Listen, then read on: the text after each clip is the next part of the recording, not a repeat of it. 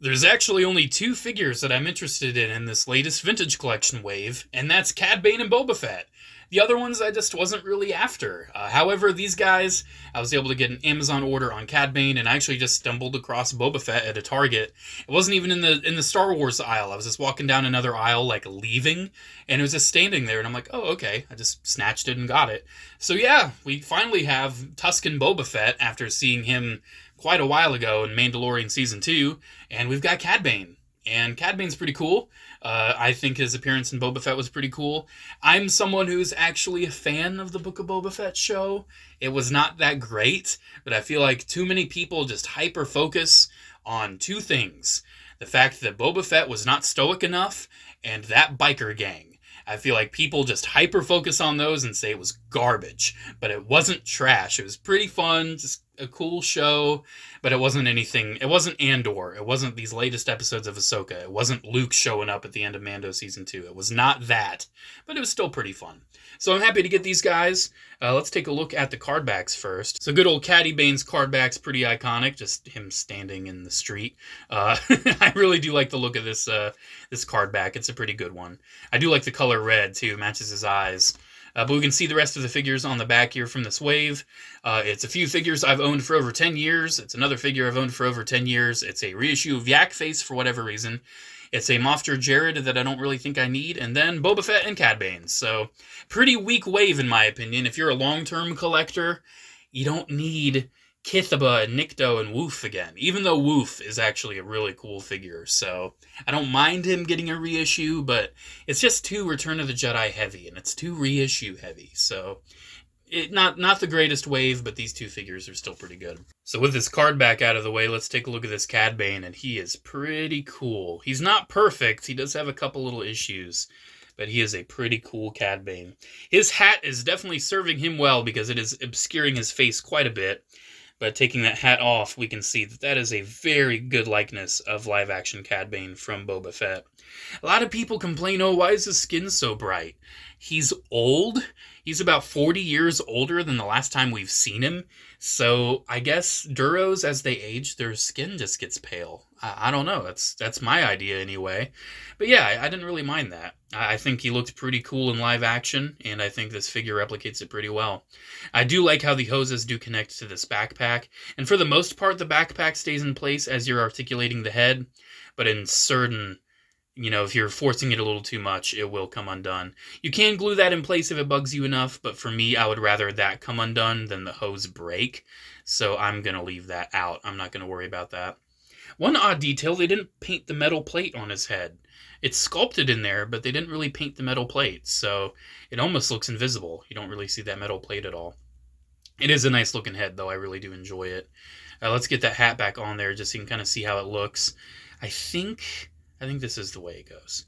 See, I can see that hat does really, it's really big, so it does obscure that head quite a bit from the light. But he does look really nice with that hat on. I do think proportionally and everything, it works really well. So taking a look at the torso, he's got some nice little punches of like metallics in there. He does have that little like life support thing that was dinging at the end, so that's a pretty cool detail. It's got tons of little bullets right there. I love the blue of the arms, the arm gauntlets. That looks really cool. And little details in there. This is a very nicely detailed figure. I love the copper for that wire as well. That's pretty nice. And that wire it just connects back to the arm. This wire, though, connects to the upper arm. So as you're posing this, you want to be careful not to break that cord or anything. I do feel like the articulation on this guy is a little more limited than others, but it's not that bad. It's not the end of the world. The main thing for me is the elbows. I'm so used to elbows that bend pretty deep in TVC, and these are a little shy of 90 degrees, which is kind of bad. Kind of bad, but it's not the end of the world. I do feel like his hands are kind of big. I don't know, his hands feel a little big to me. Especially in that pose I had at the start where his hands like touching the brim of his hat. It just feels a little big. I don't know. He does have his guns, which are pretty nice. It's actually kind of slick how he just pulled that out. Yeah, he's a Western gunslinger bounty hunter. He's got to have his guns. And those just look like straight up revolvers. That's kind of funny. The other one is behind the coat, which I think is pretty nice. But yeah, he's got both of them. And that just slips back in right there. I'm really happy that we did get a TVC figure of Cad Bane from Boba Fett. I was kind of worried we wouldn't, because from the show, the main guy really wanted. I'm like, I need that Boba Fett. I do still need to get the Tusken Raiders. I haven't gotten that Tusken Raider 4-pack yet. I'm still just out here struggling to justify those multi-pack prices. I really am. But the boots look cool. He's just cool looking, man. It's Cad Bane. How could he not look cool looking? So his articulation, I already pretty much showed you the head. It's on, like, you know, dumbbell joints, so you can get that moving around and everything. And that hat, like, it is kind of blocking your view of the figure itself, but it does look really cool in shadow, doesn't it? It looks really cool with the hat shadowing his head. His arms, you know, I already went over the elbows, but the shoulders are perfectly fine. Elbows are a bit of a letdown. Again, be careful moving that. You don't want to break that hose. The hands, they're on standard up and down hinges. They swivel. The torso is on a ball joint, which is really nice. You actually get a lot of back out of that. Not too much crunch, though, but you do get a lot of back arc and some tilt side to side. Ball joints at the hips, and he's got swivels at the thighs, swivels and bends at the knee, and he's got pretty nice boots. The boots move pretty good, you know, pretty standard, but still pretty nice. So overall, this Cad Bane is pretty decently articulated. Could be better, could be better. I think I'm putting that hat on the right way. I think so. Forgive me if I'm not. It's very similar front to back. The main difference is just like that gap in the front. Because I just looked at the card back and I'm like, oh, maybe this is the more accurate way. But I don't know. Looks fine in both directions. I think this is more accurate, though. I think so. I think so. It's your personal preference. How about that? It's your personal preference. So there we go. Here's Cad Bane. It's a pretty nice figure. If you're a vintage collection collector, I think this is one you really need. This is the first Cad Bane we have had in 3 3/4 inch since the Clone Wars. And it's very nice to have a new, superposable, really nicely detailed Cad Bane. I mean, it's Cad Bane. How can you not love him? It's super nice. Alrighty, so there's Cad Bane. Now let's take a look at Boba Fett. His card back's pretty nice. They did take a scene from the Book of Boba Fett. I think it would have been more iconic if it was him from The Mandalorian. Just like, I want my armor. You know, that was pretty iconic. But still, nice image. Nice color, too. Kind of matches the whole Tusken motif.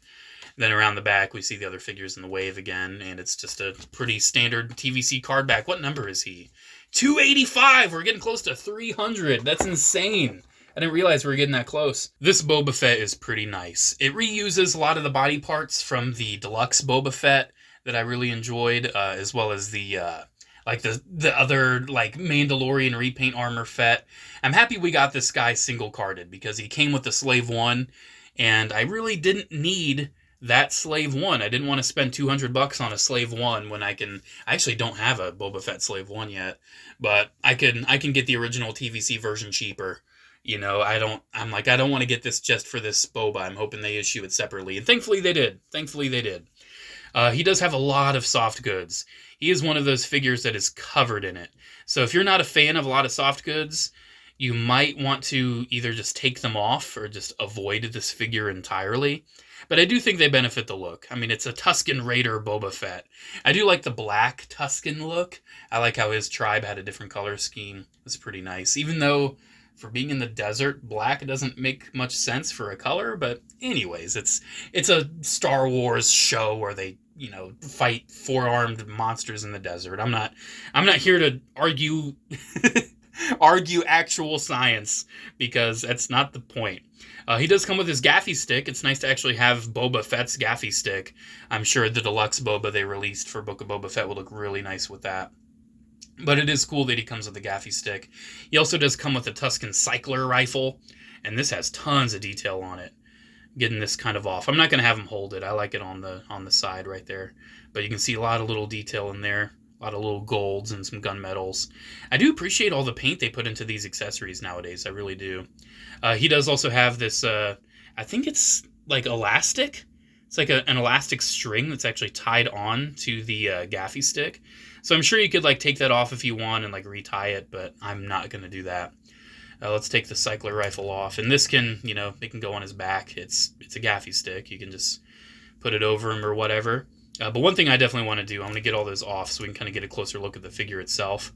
He does still have his pistol, which is nice. He's got the little pistol in there. That looks pretty cool. But you can see he's got a lot more detail underneath this cloth.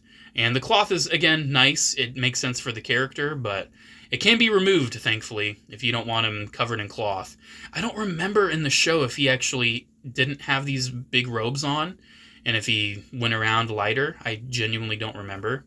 But still, you can remove it. And getting all this off, we can get a better look at the figure itself. And there is a part of me that's tempted to display him like this, because I do like that cloth, but I actually like this look a lot more too. It's just, you know, it's a bit more movable. You can do a little bit more with it. It's kind of funny. He has a similar like shoulder pad deal as the proper armored Boba Fett's do, where it's like a shoulder pad that moves up. But you can see he's got some pretty nice articulation underneath. Interestingly, I think it's like little pieces of fabric or plastic coming off on me. He does have hinges up and down. He's got that really nice ball joint still retained from the deluxe Boba Fett. Same really nice head sculpt as well. That is Tamora Morrison right there, without a doubt. That's really nice. His legs are the same ball-jointed legs. He does have the same really stupid big knee joint. He does have that. So keep that in mind. That's, since the joints are so big, they're a little bit more difficult to move. But he's still got it. He's got the ankles. He's got the motion, man. He's a nice Boba Fett. You can get him in a lot of nice poses. But just keep in mind that cloth is going to kind of get in your way just because it's a lot of cloth. And action figures, I think, are best with minimal cloth. But I do think this guy would have been hurt if they went with like a rigid, like sculpted cloak. And especially in 3 3/4 inch, I think the cloth works okay. One thing I wish he did a little bit better, though, was have the hood. Because he does have the hood, but because it's a 3 3/4 inch figure, they've never really mastered the hoods. So it's still not really knitted in a way where it looks really good on him. I mean, if you move it down enough, you know, it will go over his head. It does function as a hood, but it's just a little too big. It looks kind of goofy. To be realistic, it needs to be like closer and, you know, look more like that or something. But it's just a little poofy, but it's okay. I've seen some people, they put like some double-sided tape on the top of a figure's head, then like tape the hood how they want it. You know, it's a way to do it. But for me, I'm just going to have it back. Ooh, that's a piece of thread I need to get off. I'm actually surprised there's not more like tattering to this, since it's supposed to be, you know, desert-worn Tusken Boba Fett, but it still looks really nice. I really do like this. If you're a fan of, you know, even if you're not a fan of Book of Boba Fett, this is still a figure from The Mandalorian, you know? If you're a Mandalorian fan, I would actually suggest this as well. But for me, I'm a big Book of Boba Fett fan. I'm a fan of Boba Fett as a character. I'm really happy I got this. I do need to get those Tusken tribe members. I do. Because I actually want to make a diorama of like Boba being initiated and like dancing around the fire and all that. I think that'd look really cool. But overall, nice figure. Definitely do recommend it. I actually do have the Tusken Warrior, like the deluxe set. I haven't opened that yet. But I don't have the tribe, like the 3 members and then the leader. I don't have that yet. But overall, there we go. There is our new Book of Boba Fett TVC figures. We got Cad Bane and we got Boba Fett. I like them. I recommend them. Cad Bane especially. Cad Bane's really cool. He does have a few little drawbacks, you know, especially with his elbow articulation. But overall, he's really cool. He's really nice looking. And Boba Fett's also, it's Boba Fett. You know, just, it's Boba Fett. Alrighty, guys, there we go. Let me know what you think about these guys down in the comments below. Me, personally, I really like these. Getting TVC figures like this definitely does remind me that I really do enjoy collecting these. And even though I don't have the budget for them like I used to, I still definitely want to pick up the ones that I really, really want. Alrighty, guys, there we go. Thanks so much for watching. Again, let me know what you think down in the comments below. Special shout out to channel members as always. Thank you all so much for the continued support. Have a good one, guys. I'll see you in the next video. Bye.